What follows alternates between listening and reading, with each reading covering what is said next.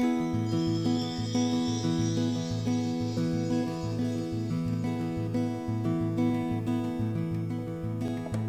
agricultural settings all over California, we see a broad diversity of crops, from avocados to zucchini, providing nectar and pollen to honeybees and native pollinators, including native bees, wasps, and other insects. When a single crop dominates a region, it can lead to a profusion of resources for pollinators, but only for a small amount of time when the crop is blooming. The solution? Pollinator hedgerows. Quail bush, Salvia greggii, California hibiscus. My name's Fred Stolp, and we are in Durham, California, in Butte County.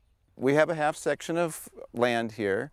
It's all in walnuts now. It used to be alfalfa and row crop, and then about 4 years ago I heard about the hedgerow project that NRCS was helping with, and that's when we started laying this out. The interest in pollinator hedgerows is, of course, to try to have pollinators available all year long, to have something blooming all year long. That way to establish a population that will be beneficial for the various crops that are grown in the area. I know there's lots of different kinds of native bees that are coming in here and using this area for habitat. One of the things I'd say about hedgerows, it's fun to be able to walk down and see the birds that are coming into them, watch the hummingbirds, watch the bees, and they're pretty.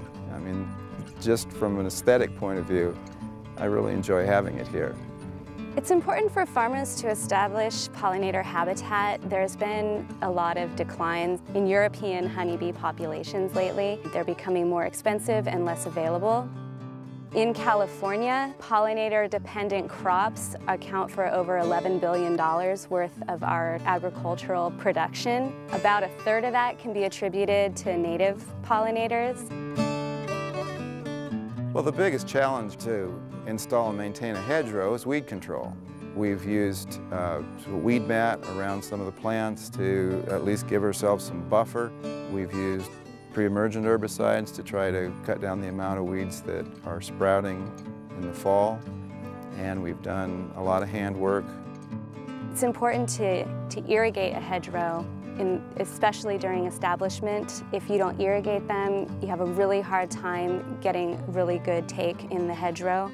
So this is a newer planting of hedgerow. There's some deer grass planted here and coyote bush. And this is only a couple years old, and each one of the plants has its own irrigation emitter. And soon this whole hedgerow will be as tall and filled in as the ones we've seen earlier today. Here we're looking at the forb components of the pollinator hedgerows, which are essentially herbaceous plants. Oftentimes the shrubs in the hedgerows take a number of years to become mature and produce a large pollen and nectar source for pollinators. So we can get the benefits almost immediately by planting wildflowers, essentially. So the very next season after you plant it, you have a huge amount of pollen and nectar for your pollinators.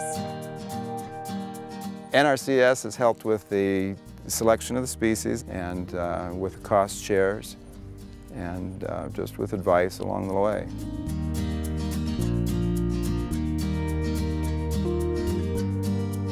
The NRCS can help a farmer who's interested in a hedgerow through the conservation planning process. We assist in planning and selecting the plants, in technical assistance on how to put it in properly, and different techniques you might have for the weed control or the irrigation or any challenges you might have. As well as we have opportunities for cost share assistance through our Farm Bill programs. If you would like more information on pollinator hedgerows or other conservation practices, contact the District Conservationist at your local NRCS office or visit our website.